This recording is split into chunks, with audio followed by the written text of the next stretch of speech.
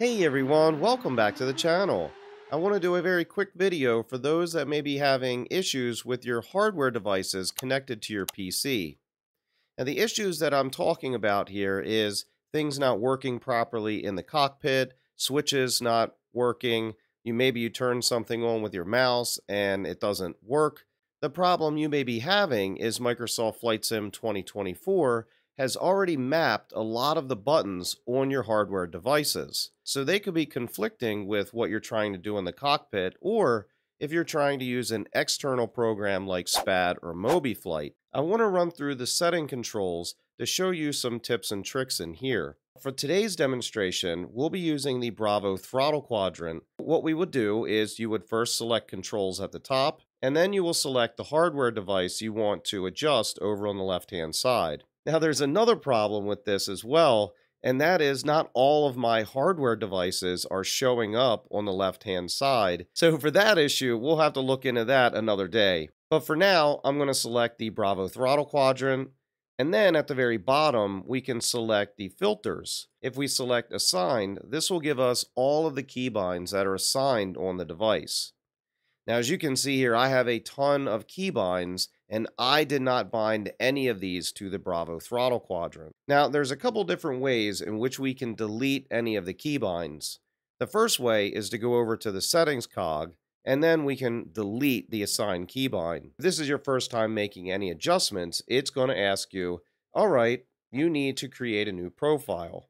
So we're just going to call this Prof1. Hit OK.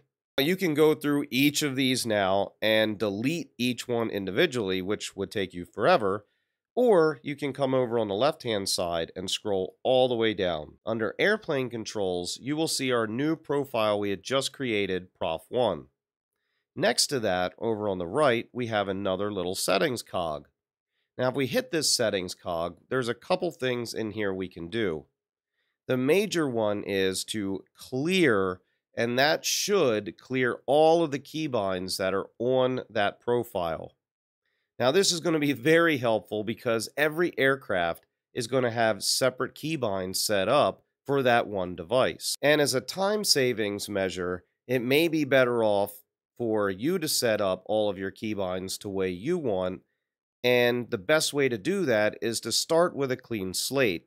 Now, the optional way is to go through each one manually and reset them yourself. But let me show you what happens if I hit clear.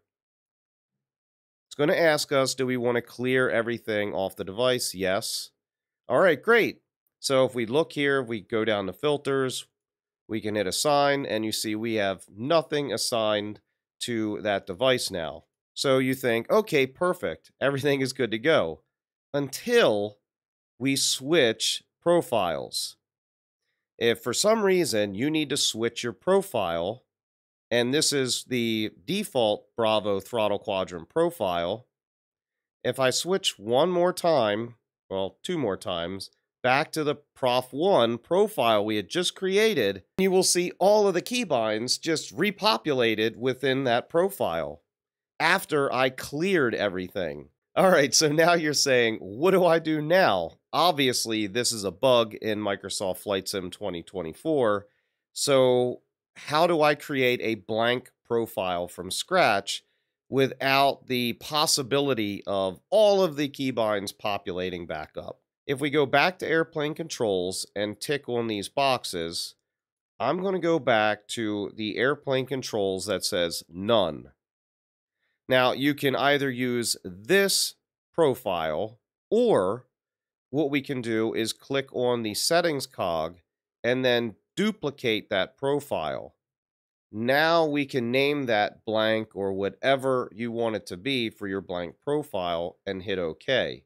Now what you will notice that if I go through all of my profiles, Prof1 has repopulated everything. We have the default profile.